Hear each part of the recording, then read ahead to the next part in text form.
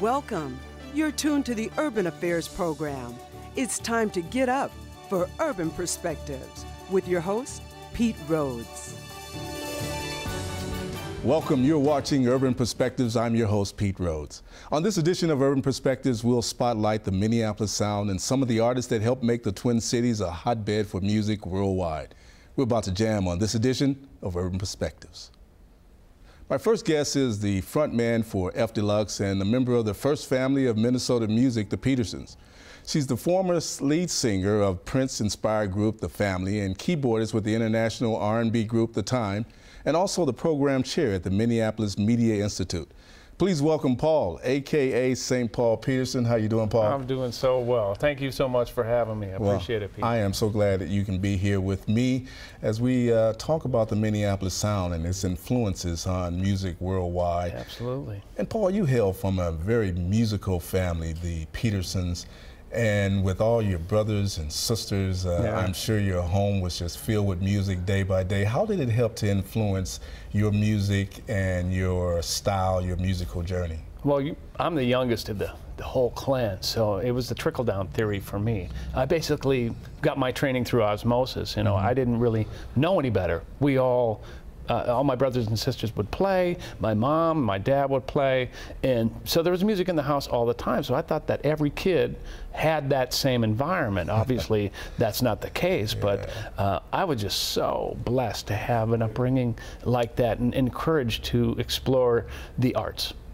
So, knowing all of the music that happened in the 80s and the 90s on the Minneapolis scene, you were involved with some of those major groups, as I spoke about in the top of the show there, with The Time and Family and others. How did you get in that mix? God, you know, it's a funny story. I was just graduated from high school. I was up on a small vacation with my dearest friend Brett Ward, and I got a phone call from my brother-in-law, Stuart Pastor, that said, you better get your butt back to Richfield because I have an audition scheduled for you with this group, The Time. And I'm like, you're kidding me. So I hurried back into my vacation early, and you know, they delivered a cassette to Mom's house. That's where I was at.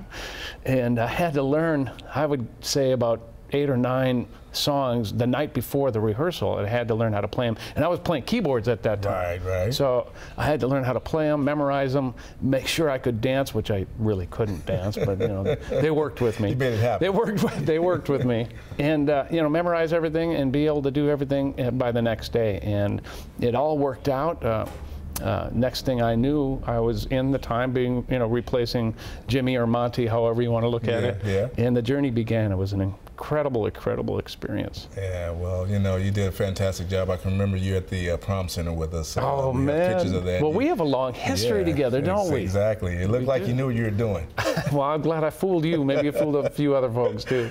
Well, you came back with this new group called F Deluxe. Yes. And with some of all of the original members, you played at Carnegie Hall. You also played at the Minnesota Black Music Awards. Thank you for that. How did your old fans and your new fans take to the new formation and group? You know, it was an interesting journey because when we decided to get The Family back together, that's really who it is. It's a resurgence of the old band, The Family, with the exception of Jerome, who decided not to join us, but we totally respect that. But when we did a couple of concerts, one for Sheila E.'s Foundation, and then Questlove, who was a fan of the group, asked us to come and play his pre-Grammy party, we all looked at each other and said, you know, this is pretty fun. We better think about getting back together. So we did, and when I was touring with Kenny Loggins, I would stop and write the bulk of the first record, our comeback record, with Susanna in California. And, you know, we just had to get to know each other musically because we didn't write any of the first record. That was all Prince. So we had to figure out who we were musically, and we were, you know, 25 years worth of salt and pepper, shall we say. So we had to figure out who we were musically and how we would fit this thing together, yet keeping an idea of what the old band was, but not relying so much on that. So it really was a discovery for us, and it was a, you know, it was a long process. I think it took us 4.5 years to get that first record out. Well, fantastic job on it. I really enjoyed it. Really enjoyed the performances. You gotta see it if you can. The other thing that you're doing, out of the many things, you're a program chair over at the Minneapolis Media Institute, yes, which is a great school in the Twin Cities for this industry. How has your experience helped the students?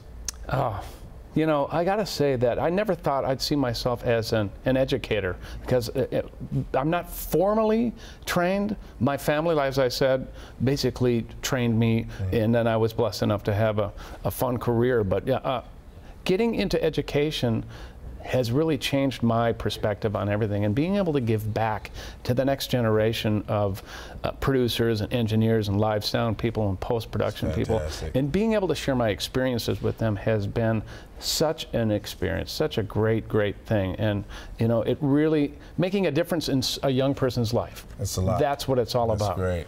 Now, real quickly here, you have a new piece that you're doing, and we can see you around the Twin Cities. What's the name of the group and who's in it? Oh, LP Music. Yeah. LP Music is Eric Leeds, a Grammy Award-winning saxophonist who also was in The Family and the New Power Generation. Actually, yeah, the New Power Generation. But he and I are old friends, and we play around town, and it's basically a group that is an instrumental group, and we do jazz and funk, and we make it up as we go along.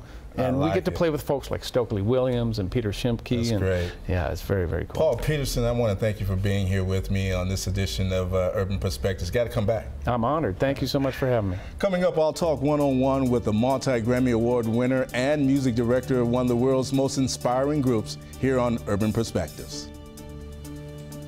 Perfect.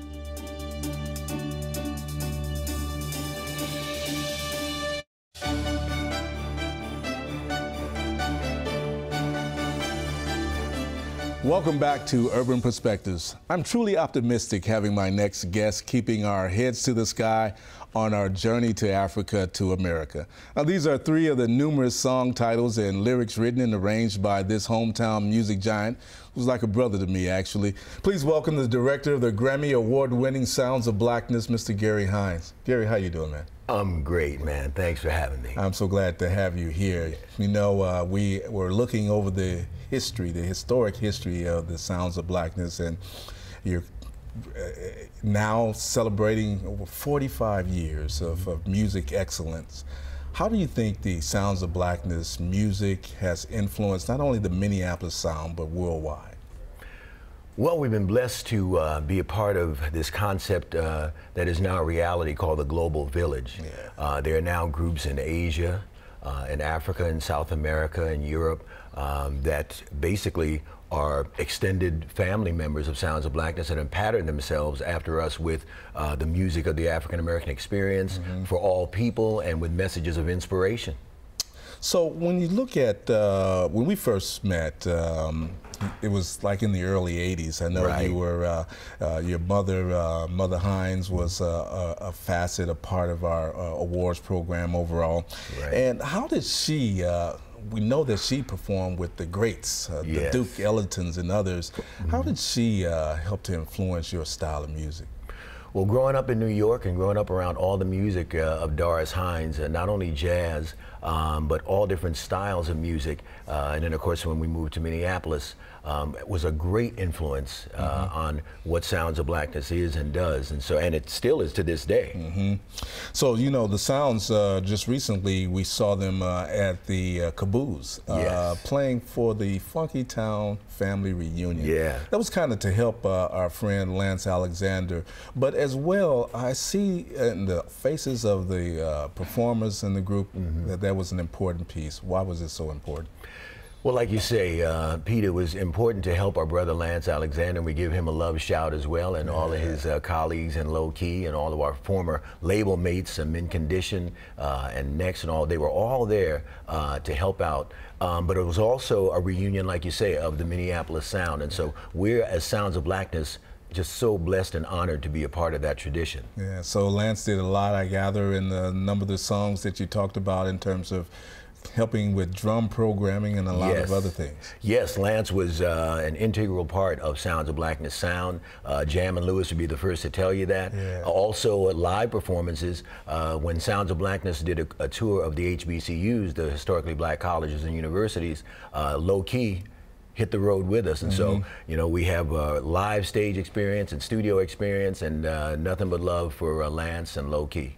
Now, the Sounds have played around the world representing Minneapolis and Minnesota on a lot of different occasions. I know a lot of us are watching soccer now, and it's a big thing and it's happening in the world. Some of the things that you guys have played in, which has been the most inspiring for you? Probably our first sojourn to Africa in Ghana and Accra on Cape Coast, because after years of singing about the motherland, to finally go there, even Richard Pryor said that everyone of our descent should go. I think all people should go at least once in their lives, and that you'll never be the same. And we've never been the same since, and you know, we just cherish that. You know, when you look at the Sounds of Blackness and the kind of music that you put together, what would you say the style of the Sounds of Blackness is overall for a viewing audience? Well, the style is what the name says, Sounds of Blackness. Every sound of the black African-American experience. Work songs, field hollers, ragtime, rock and roll. A lot of people forget rock and roll is black music. Blues, jazz, gospel, R&B, hip-hop, of course.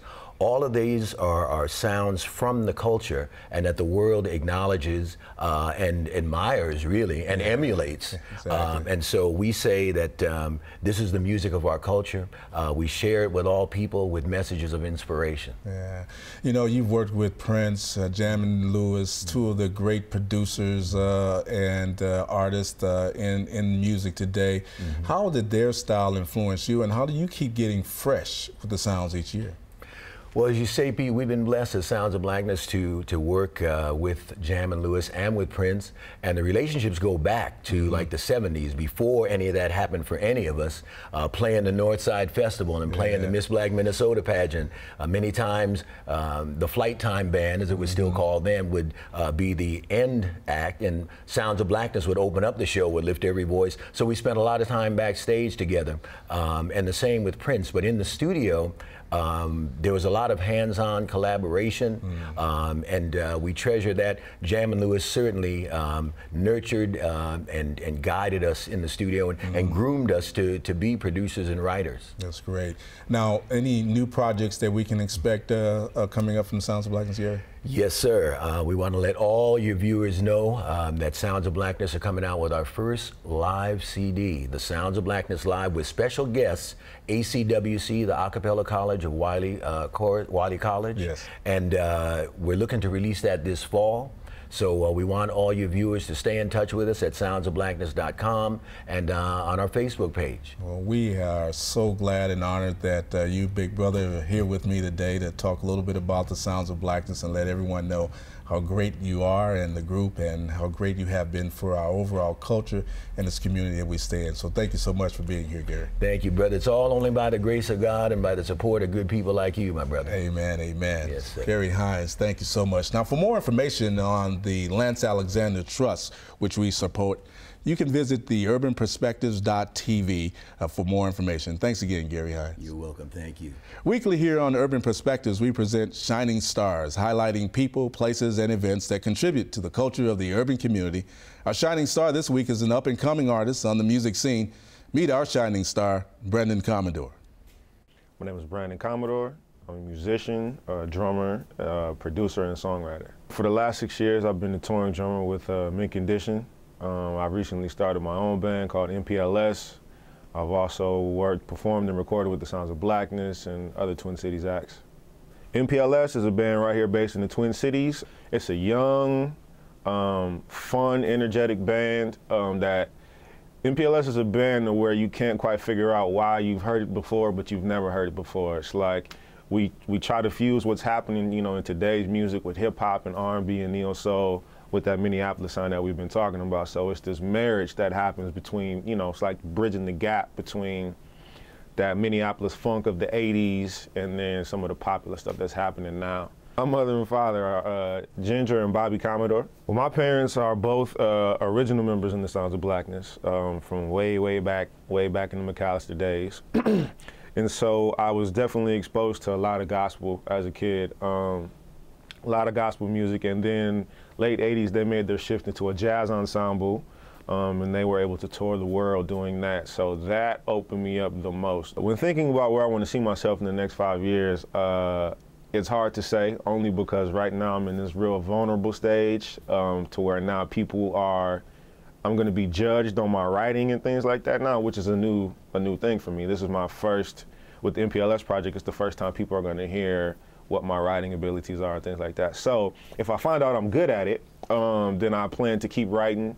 I'm definitely going to keep producing. So the goal for the next 5 years is to establish myself, you know, off the drums as a music producer and a songwriter, and music business as well is a big interest of mine also.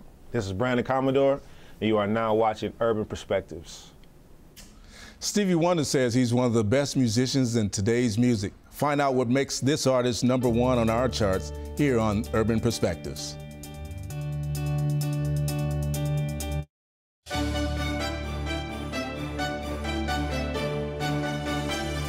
My next guest is a member of today's hottest live R&B band, one of the first groups signed by Jimmy Jam and Terry Lewis to Perspective Records, and they are the mainstay at the Essence Music Festival and multiple Minnesota Black Music Awards and Gold Record recipients.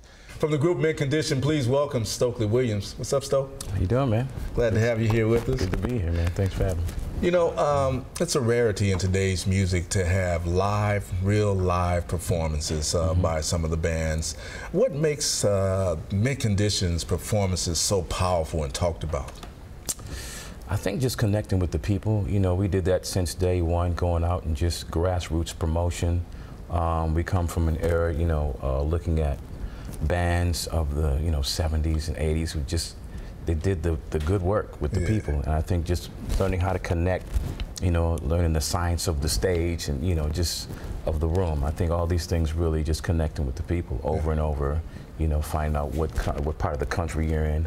All these little things, just learning over and over, just trial and error. You find that different parts of the country that you're in, how people react to your performances? Yeah, it depends. They like different things. And DC is a different vibe than the Midwest, than out west. It's cool. South is different a little bit, but they all come together for the same, celebration of life and everything we're talking about. So. Your dad, Professor Mahmoud El-Kati, an elder in our community and one that provides us with knowledge and wisdom ongoing. We love him dearly. How did he influence you personally and the group's overall style? Oh my goodness! I mean, he's relentless with his. He can't help being a teacher. That's who he is. So I mean, since day one. I mean, I've always been right there, right next to him. Whether I be over north with him at meetings, and just by example, was a big influence. I've always had very strong male influences. He's always, kind of placed me in areas where I could see, because kids, they way more is caught than taught. Kids learn through looking, and you can teach them, but really just seeing it. So he was just an example, and that was the biggest influence. Just not even just the music, but just how he lives his life. Yeah, great. I heard that he had some bongos or congos around, and when you first started, he heard you playing them. That's a great story about how he thought you had it going on even then. Yeah, that was crazy. I mean, so young, and I guess he was impressed with the rhythmic pattern that I was doing. It sounded like something like a grown-up should be doing, and they were in bed, I guess, like, "What, do you hear that?" That kind of thing. So, and he knew somebody at that point who was in a African dance troupe, and I actually ended up joining that group, playing right out here in Minneapolis. It was my first gig, and I was like 4. Amazing. You actually hail from St. Paul. People, equate you with the Minneapolis sound, the capital of Minnesota, no doubt. You met your friends and other fellow group members over in that area. Y'all went to the same school? St. Paul Central, yep. And we played behind a lot of different groups. I was playing drums a lot, and every time we got together, the chemistry was right, and it just was right. I mean, we had a magnet arts school over at St. Paul Central where they had steel drum class, they had recording arts. Yeah. So we all kind of came through there at different times. Lawrence is the oldest, and he came through there and just kind of like a stair step.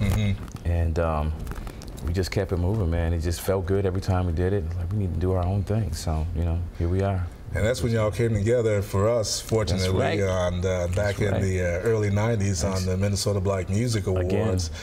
And I mean, you know, just captivated the audience. I mean, you've been involved with a lot of things here in the Twin City area, but how has, you think, Mint Condition influenced the Minneapolis sound overall?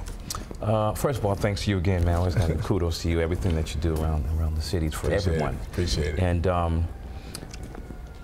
you know, how we influenced, you know, I think just by example, you know, our drummer, Brian Commodore, has his own group, MPLS. I think a direct influence, but also not only us, but everybody whom he's played with, the Sounds of Blackness, incredible, you know, Gary Hines and these people like that, you know, the Steels, you know, this great gospel family who's been here for years, and so many others, you know, we always have, you know, we both play drums, so we have all these little gigs that we do around town with these little groups, and, you know, all these things kind of influence each other. And I think just by example, but just being out in the public eye for people to see, you're on display. So, you know, every time you're there, you better hit it. You better hit it right. That's right. Yeah. Well, you know, I know you have other projects that you're doing that's coming up. Can you share some of them with us? Yeah, we just wrapped on this doing a lot of production and writing right now. You know, this guy named Dwayne Woods, who's a gospel singer. Just rapped. I just did a song with this guy's a smooth jazz artist named Tim Bowman. You'll be hearing from him. Mint, what we're doing right now, we're trying to showcase some of the lesser known catalog, you know, all the way from, say, 2004 to up to now. You know, the stuff that, you know, the What Kind of Man, you know, the Swinging and Pretty Brown Eyes, but there's some stuff that a lot of people don't know that we've been doing the last 10 or 12 years. So we're looking forward to seeing it, man. No doubt about it. We'll keep you on our radar as everybody else in the country is doing, and appreciate what you do. Appreciate the group and appreciate your support ongoing. Thank you, man. Thank you for your support, man. Stokley Williams. All right. Appreciate it. Thank you now for watching Urban Perspectives. I really want to thank you and thank my guests, Paul Peterson, Gary Hines, Stokley Williams, and you, the audience, for getting up. And remember, there are great things going on in our cities, and you can find out about them right here on Urban Perspectives. I want you to enjoy the week's feature of Funky Town Family Reunion Photos. It's a benefit for Lance Alexander as well. I'm Pete Rhodes, and I'll see you next week.